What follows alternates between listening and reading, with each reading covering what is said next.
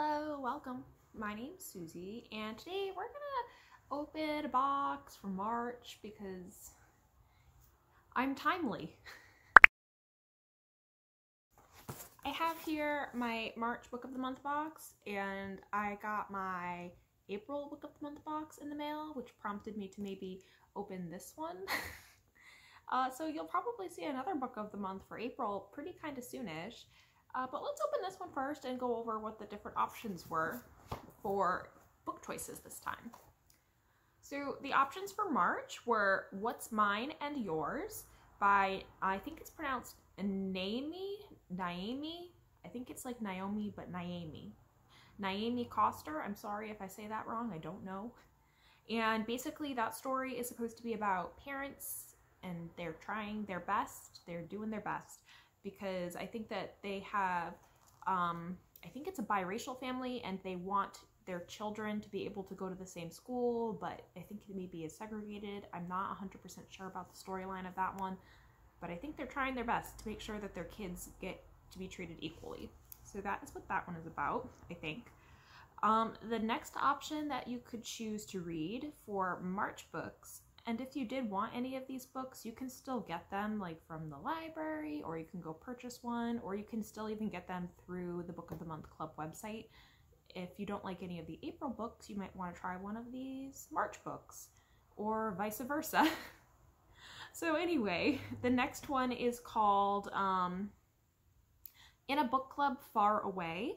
And it's by Tiff Marcello, and it's about a group of army wives who all live on the same base together, and they are in a book club together, and I think that they have a falling out, and then they go their separate ways, but then something ends up being wrong with the kids. Something is like not right, and so then they all come together again and try to help the children, and that is what that one is about. Your third option, which I kind of want to still read sometime anyway, is called The Lost Apothecary by Sarah Plummer? I think it's by Sarah Plummer. I don't really 100% remember the name, but that one sounded really cool, and I think it's in like the 17 or 1800s, and this girl is an apothecary, and she has like a black market poison operation, and she sells poison to all of the women in the town if their husbands are bad people, or for men who are abusive, and so they can poison them, and it's like free and it's only for women and you can't use it on women. I don't know, it just sounded like it's a little bit like fantasy-esque. It sounded kind of cool. So I might read that later. And then you also could have chosen to read The Final Revival of Opal and Ned. Nev. The Final Revival of Opal and Nev with a V.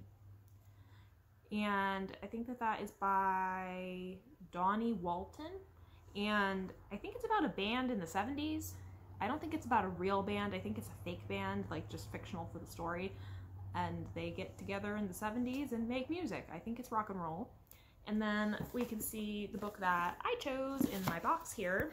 And here we are. It's Too Good to Be True, and it's a novel by Carola Lovering. And we've got a cute little bookmark. Where were we? That's cute with the little snail. I don't read like a snail. Listen, I read quickly. And this story is about... So Too Good to Be True is one love story about 2 marriages and 3 versions of the truth. I think there's murder involved. I think that the book retails, yeah, for $28 regularly in the bookstore, and you only pay $15 for these books, and they're brand new hardcover books, so that's a pretty good deal, you know what I mean? So I'll just read the inside of the book jacket so you can read what this one is about if you're interested in reading it yourself. Skye Starling is overjoyed when her boyfriend Burke Michaels proposes after a whirlwind courtship. Though Skye seems to have the world at her fingertips because she's smart, beautiful, and from a well-off family, she is also battling crippling OCD ever since her mother's death when she was 11, and her romantic relationships had suffered as a result.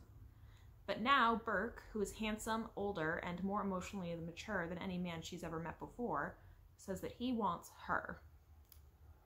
Forever. Except Burke isn't who he claims to be. and interdispersed letters to his therapist reveal the truth. He's happily married and using Skye for his own deceptive ends. In a third perspective, set 30 years earlier, a scrappy 17-year-old named Heather is determined to end things with Burke because he's the local bad boy and she wants to make a better life for herself in New York City. But can her adolescent love stay firmly in her past, or will he find her way to the future? On a collision course she doesn't see coming, Skye throws herself into wedding planning as Burke's schemes grow even more twisted. But of course, even the best laid plans can go astray. And just when you think that you know where the story is going, you'll discover that there's more than one way to spin the truth. And then here is a picture of the author in the back of the book jacket. Hi, Nova Girl.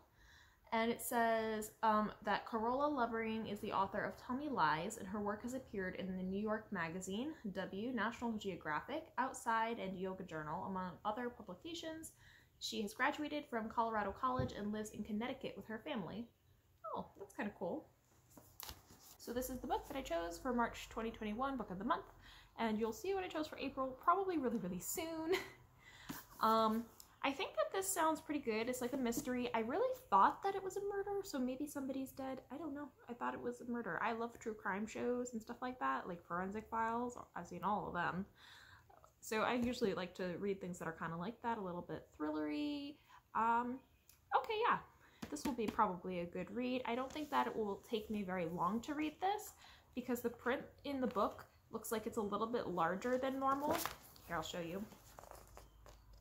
See, it's got like kind of biggish print, and it's only like 300 something pages, 330 pages. So not as big as some of the other Book of the Month books that I've gotten in the past, or other books just in general that I've read, but this one will be a good read.